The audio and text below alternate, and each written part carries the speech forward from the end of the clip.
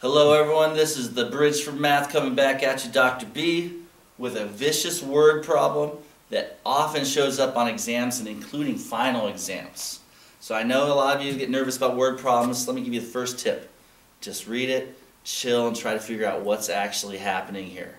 It turns out it's going to be about a quadratic function, and we're going to go over things like vertex and maximums. But let's start off with just trying to understand what's happening here.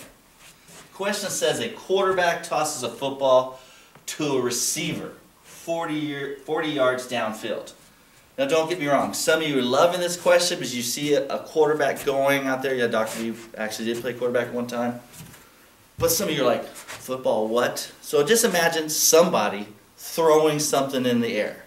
Now we're not going to get you too hardcore into physics or engineering, but if you imagine something thrown in the air, it's going to go up, and it's going to continue going up, and then it's going to start going down and hit the ground.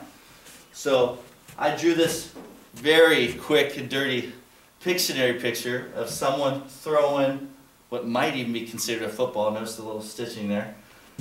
In the air, it reaches a highest point, and then it starts going back down. This is called projectile motion. Projectile motion follows a parabola. It's like a parabolic curve. But here's the key. If you understand when you throw something up in the air, it follows the trajectory of a parabola, then you can start using your math. So let's continue back here. It says the height of this football, the height of this projectile, the thing you throw in the air, f of x. Now notice, let's add some things. F of x. This is a function f of an input x. What do we know about f of x? That's also known as your y value, also known as your output. So that's really important. So the height of the football can be modeled. Notice mathematically modeled or predicted or estimated. Those are some words they usually use in math. And can be modeled by this function. Negative 0.025 x squared plus x plus 6. Some of you might notice Dr. B's color theory. Sexy red here for the number in front of the x squared. Bad boy blue in front of the number x. And money green. C. CeeLo green. So 6. Question asks you, what is the ball's maximum height? Then they say, well, how far was the ball thrown away from the quarterback when it actually reached that maximum height? So, one thing that's really important before we go further, if you want to understand a word problem, you have to understand the input and the output. We know the output is the height of the football. Literally, height is equal to this. But what does the x represent? What does your input represent? Well, they tell you the input is equal to the distance between the football and the quarterback. So the distance away from the quarterback, or distance downfield it's been thrown. So, key word here, maximum height and parabola. So hopefully if you've watched my earlier video on finding a vertex, hopefully vertex screamed at you. A vertex is where you find the maximum value, the maximum output of a function. And did you notice that this seems to be opening up down? We called it down with a frown. And we notice that this a value is negative. So if you look at a parabola, it opens down when you have a negative value in front of the x squared. So let's continue. You heard me say we need to find the vertex. In an earlier video I did today, it was the vertex was written in this beautiful, sexy form for a quadratic. Now, is this formula written in sexy form? Absolutely not. It's actually quite heinous. It's the ax squared plus bx plus c. It's not very nice. You can't immediately see the vertex. Good news. Rather than me making you derive this using completing the square, I'm going to give you the vertex formula. Yes, there's a formula, just like the quadratic formula, a nice, easily plug-and-chug formula to find the vertex. So it has to be of the form ax squared plus bx plus c. The formula, the h value of the vertex, remember h is the x coordinate of the vertex. The formula is negative b divided by 2a. This is just the formula. Don't ask yourself where the negative or the 2 came from. It's just the formula and go with it. We just need to find the b value, which is in front of the x, and find the a value, which is in front of the x squared. Come over here.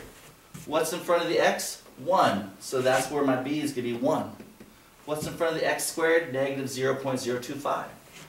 So I plug it in right where you see the a. So just plug it right into the formula. It's beautiful. Now you just get your calculator out. So h is equal to negative 1 divided by 2 times negative 0.025. Real smooth. You do some mathematics with the calculator, you get 20. What does the h represent? It represents your input. It represents your x value. So if you go back to the original question, what does x represent?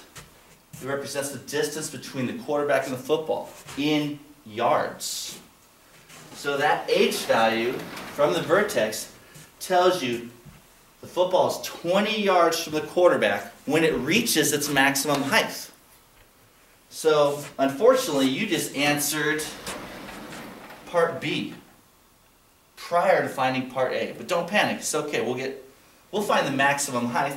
The maximum height is actually in feet. The maximum height is in feet. It's a different unit than the yards. So what is the maximum height? It's the output. It's the K value. It's just plug in whatever you find for your H, plug it into the original function. Well, here's the original function. Wherever you see an X, plug in 20. So we plugged in 20 wherever we saw the X. That's where you get the 20 squared. X squared. You plug it in. Plus 1 times 20 plus 6. You do this math and you're going to find the maximum height. So just doing it quickly, 20 squared is 400 times negative 0.025. That actually equals negative 10. Plus 20 plus 6, so there's the 26. Negative 10 plus 26 gives you 16. So the maximum height of the football is 16 feet high, 20 yards away from the quarterback. And then what happens when it reaches this maximum height? It starts going down till it goes into the receiver's hands or on the ground. But let's get some intuition. I actually want you to understand what's going on. Look at this formula. Look at this formula, negative 0.025 x squared plus x plus 6. That's a formula modeling height. Well, what would happen if x were equal to 0? What would happen if x were equal to 0? Well, first of all, remember, what is x? It's your input. What is your input? Distance in yards from the quarterback and the football. So if the distance between the football and the quarterback is 0, it means it's in the person's hands. It's still connected to the body. What is 0 squared times the number? 0. Plus 1 times 0? 0. What's the only thing left standing? 6. And no pun intended, but that would be the height of the football in the quarterback's hands. Gosh, it even makes sense if you break it down. I've seen many professors in physics tests and engineering tests talk about how far did the football get thrown? How far away from the quarterback did it go? Basically, find the x value. How would you do that? Well, you'd assume it hits the ground or it hits another receiver. So you basically say the height, I would say let the height be 0. So it hit the ground. How far did the ball go? Then you'd have to solve a quadratic equation for x, and you can actually see how far the ball went. Just giving you a heads up, that's a typical test question that might show up in your future. I hope this helped you conquer finding Vertex, applying it to a fun real-world situation. I'm the Bridge for Math. You take care. Go conquer.